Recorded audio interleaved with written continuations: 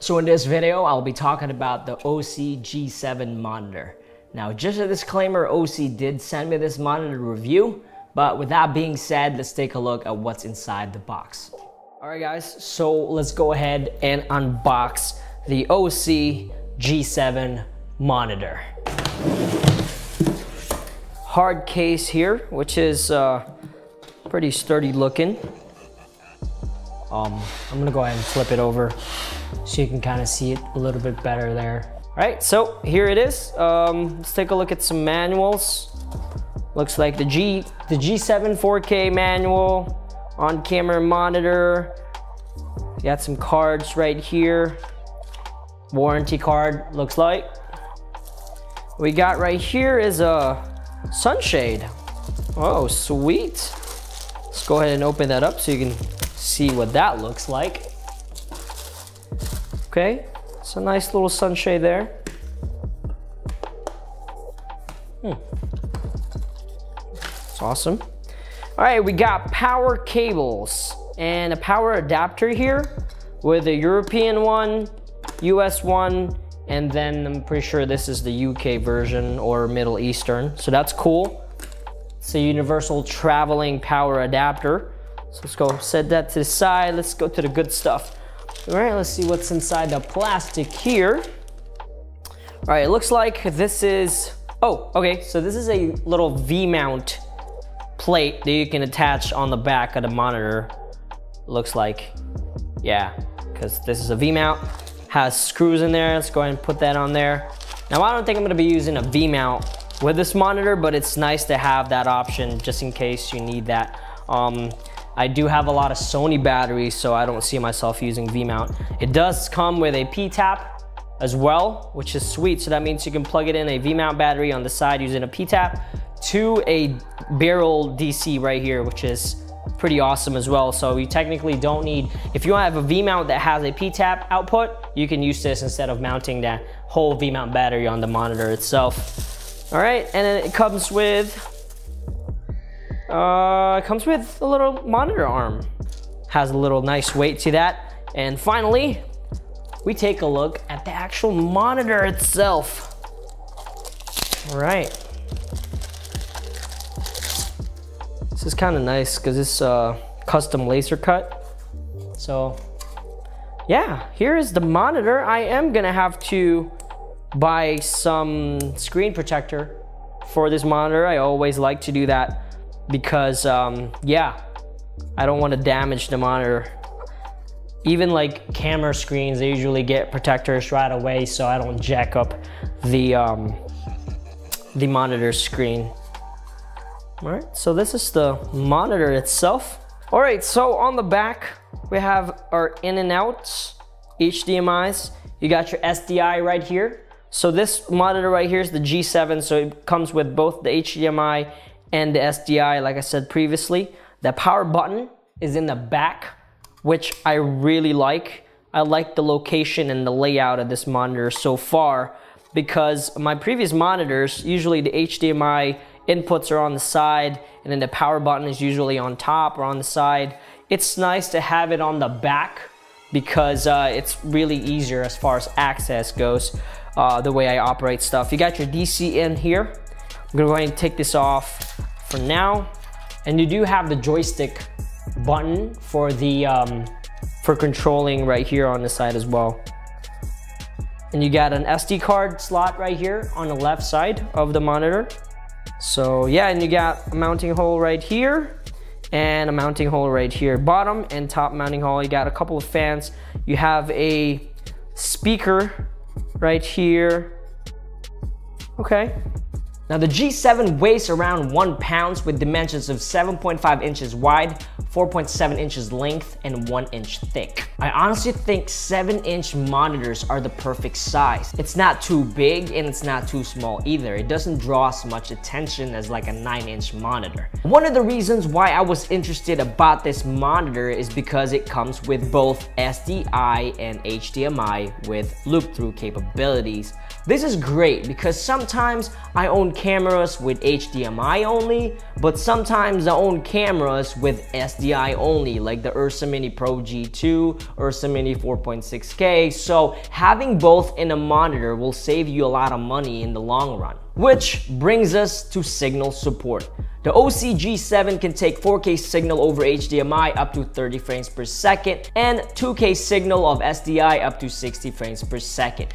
Now, there's a couple of ways you can power the Osee G7 on the back of the monitor. You will see that it takes Sony NPF battery, which can last you around 2 to 3 hours depending on how big your batteries are. Now, I have some really thick ones, and that's gonna last me a long time. Now, more ways you can power the monitor is by using the V-mount plate that it comes with, the P-tap, and the AC adapter if you would like. So next up are the built-in tools. Alright, so what we're going to be doing now is taking a look at the inside of the monitor.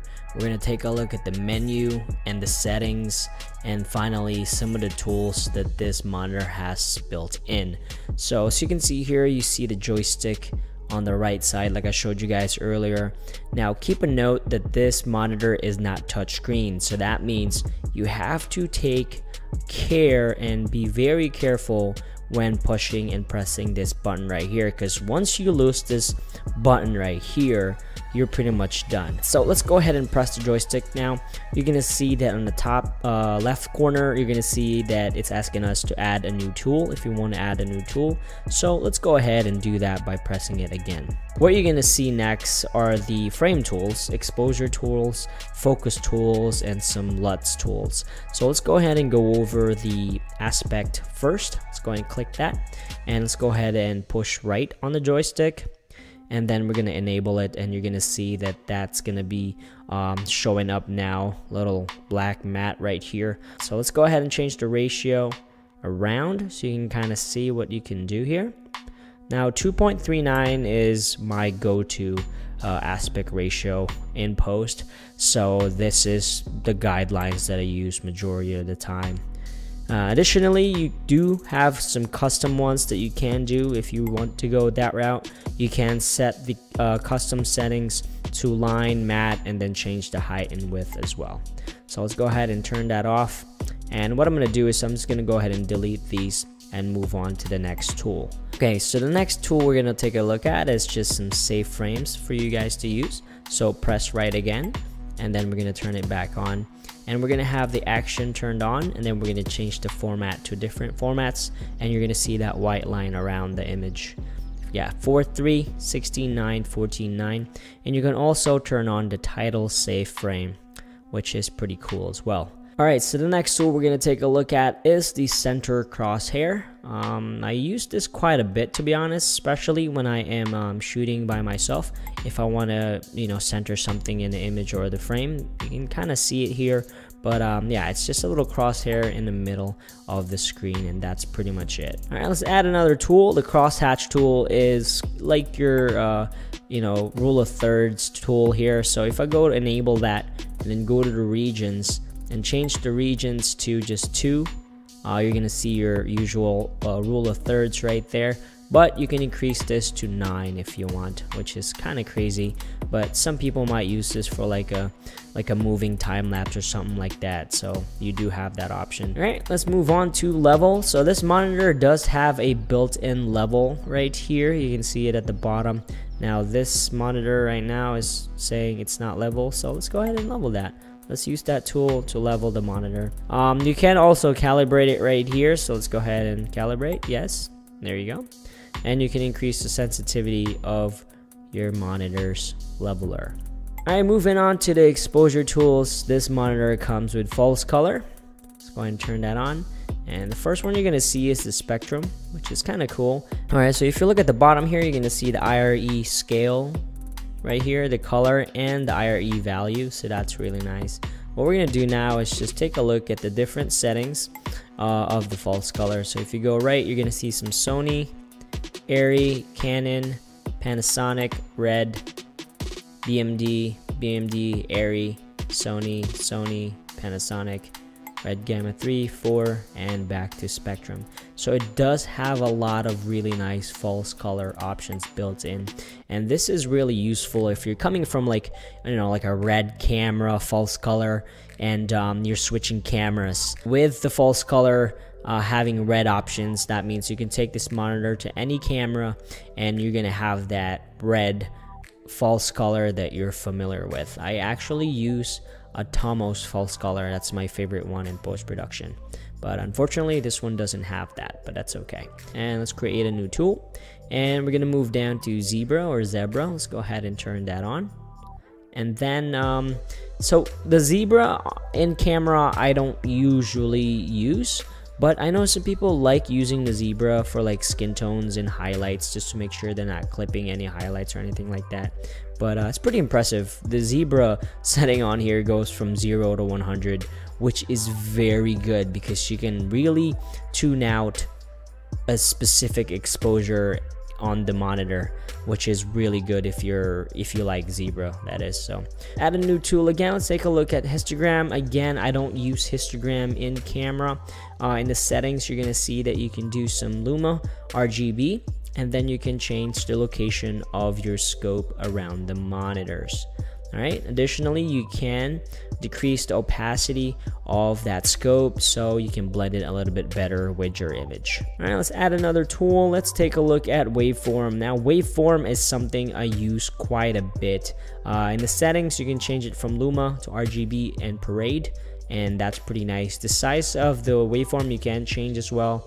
You can small, medium, large, and then if you have it in small, medium, you can change the location of the scopes around the monitor, which is cool. And again, opacity. Now it's really nice because I remember back then, maybe 5 years ago, it was very hard to get a monitor that had waveform built in. Actually, some of the monitors back then, it's really sweet that waveform is becoming the standard inside, you know, like on-field monitor like this one. Okay, so let's add another tool. We're gonna go down to vector scope. So this thing has vector scope built in. You can change the location again and opacity if need be. Let's go ahead and move on. So that one's pretty straightforward there. Add another tool. We're gonna go to the focus assist and peaking tool now. So let's click on focus assist. We're gonna turn it on, and you can see automatically that it's working there. So let's change the color from standard to red, green, blue, and then back to standard. You can change the sensitivity as well, but for focus assist, I usually leave that to like 3 because I really want to get that specific. If I want something specific in focus, I'm going to set that sensitivity to 3, because if you set it to 10, everything is focused. It's kind of hard to determine what is actually in focus. Additionally, you can change the image to black and white to help you focus a little bit more if you need that. All right, so let's add another tool. The focus peaking is right here. Let's go ahead and turn it on, and you can increase the intensity. Now, what this looks like is like if you were to apply like unsharp mask or something in Photoshop or After Effects, and you can see it a little bit better if I get out of this real quick. So that's on, and that's off. On, off. All right, so let's go ahead and go down to look. Scroll down all the way down, click on look. Now this monitor has a lot of built-in LUTs. Everyone loves LUTs, right? So this monitor has a crap ton of LUTs. So if I go down here, you're gonna see it has 5 pages of different LUTs, different cameras, different manufacturers, and this is really freaking sweet. So if you're a LUT lover and you have a pretty famous camera company, most likely you're gonna have the built-in LUTs in camera. However, if you do not, you can also load user LUTs. Up to 16 user LUTs you can put in this monitor. That's a lot of LUTs. So let's go all the way down, and I think there's 2 more. Oh, 1 more. Yeah, 2 more. So let's take a look at audio meter. The monitor does have audio meter, and you can move it from left to right. Again, this audio meter was not the standard a couple of years ago. You had to pay extra for audio meters, but the Osee G7 does have audio meter straight out of the box.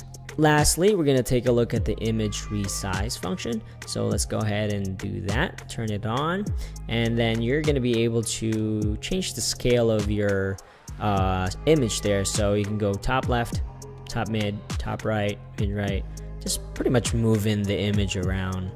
So, and then you can have it centered there. So let's go ahead and exit out of that. And then what we'll do now is talk about the pages. If you look here in the bottom left, you're going to see there's a 1. Now you can actually create more than one page. So you do that by holding the joystick to the right for 3 seconds. And then actually we have to get out of this tool here. So let's go ahead and press back. Press right for 3 seconds. And it's going to ask you to add a new misset, or misset really. So now you see 2. And now we can flip back from 1 and then 2. And if you want to add another one, just hold the joystick right for 3 seconds, and that's going to create another page. So this is a really good idea if you have multiple cameras that are different manufacturers. So let's say for the first one, you had an Arri Alexa. You're going to set it up for the Arri Alexa, and then if you want to switch cameras, you go to the page 2, and let's say this camera right here is a Blackmagic Pocket 4K, so you would set up the LUTs there as well. So having multiple pages is really nice because you can easily swap between cameras and settings. Alright, so to delete the pages, if you want to get rid of it, you just hold down on the joystick for 3 seconds, and you're going to get a confirm. It's going to ask you, press OK by pressing the joystick, and that should delete that page for you. Alright, so another thing that I really liked about this monitor is something that both of my Osee 7Q and Portkeys BMI right now don't have, and that's the zoom with pan and scan. So to do that, all you have to do is tap the joystick up, and that's going to zoom in 2 times. If you do it again, that's going to zoom in 4 times. Additionally, if you press the button or the joystick, you are going to be able to pan and scan around the image. Now, I wish my current monitors have this, but unfortunately they do not. And that's really nice because when I'm shooting movies or talking shots by myself, it's just me. So it's nice for me to be able to, it's easier for me to focus myself when I can zoom in and pan and scan, so that's a really nice feature that this monitor has. Go ahead and exit out by just tapping the down joystick once. Alright, so what we're going to take a look at now are your options, the monitor's options. That was just the tools that we went over. Now what we're going to look over are the options this monitor has. So if we go to left joystick, hold it for 3 seconds, you are going to be able to access the menu system or the monitor settings. So in the input, you can change this from HDMI or SDI. I'm going to leave it at HDMI because that's what we have in the input right now. You can change the volume of the headphones, and I forgot to tell you guys, there is a headphone jack on the right side right here, so you can plug a headphone in.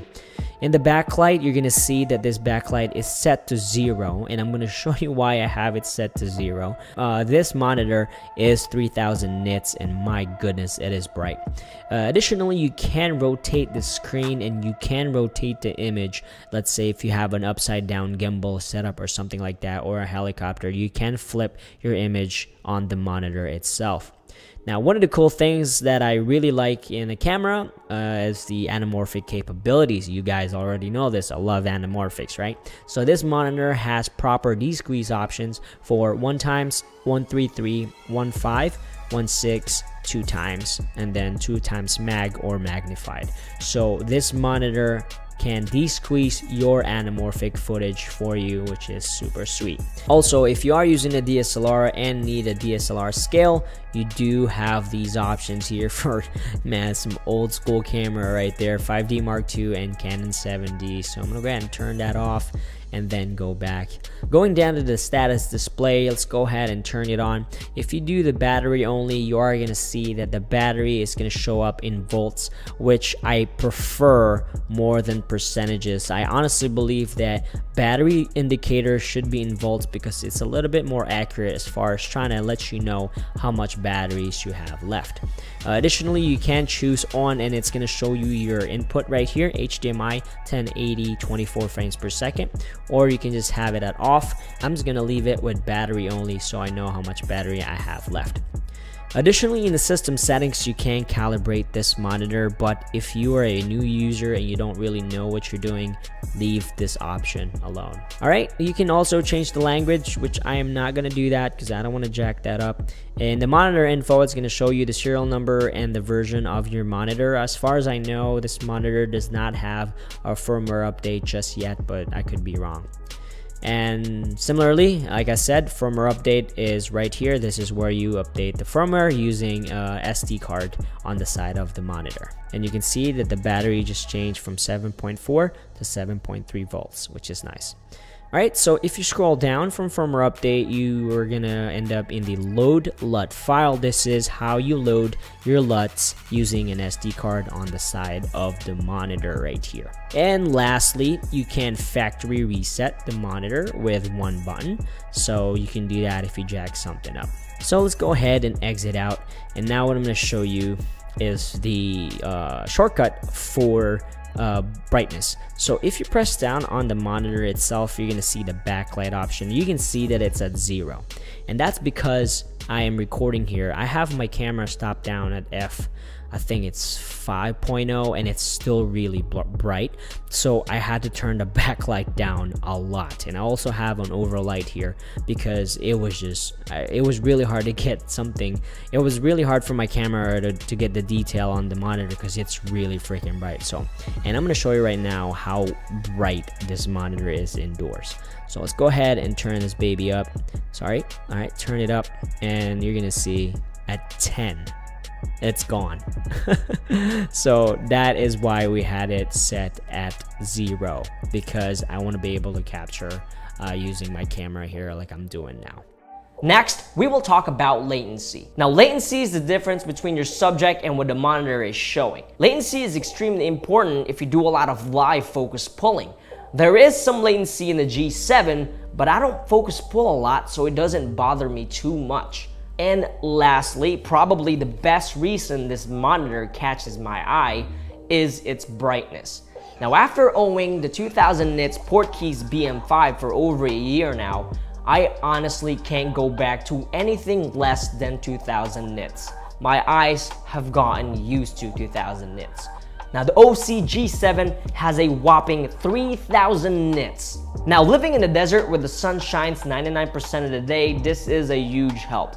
I honestly don't even think you will need the sun hood it comes with, because 3000 nits is good enough for me outside when shooting outdoors. Having bright monitors help me focus subjects better, gauge exposure better, and frame shots better. I don't have to take a black t-shirt outside and cover my head and the camera to see. I don't have to buy a sun hood that covers the screen. The Osee G7 will set you back $700, but Osee also has an HDMI only version called the Osee T7, which costs $400. All right, so with that being said, I am gonna be testing this monitor out for Osee, and like I said, they did send this monitor for me to review, but they were pretty cool with me telling them, like, look, I'm gonna take a look at the monitor, but I am gonna be 100% honest, because honestly, this is the first sponsored item I have ever reviewed in the channel, and because I don't like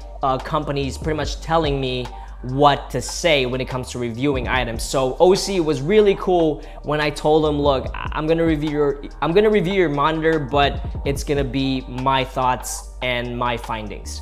If you guys have any questions, let me know, and like always, I will see you guys later.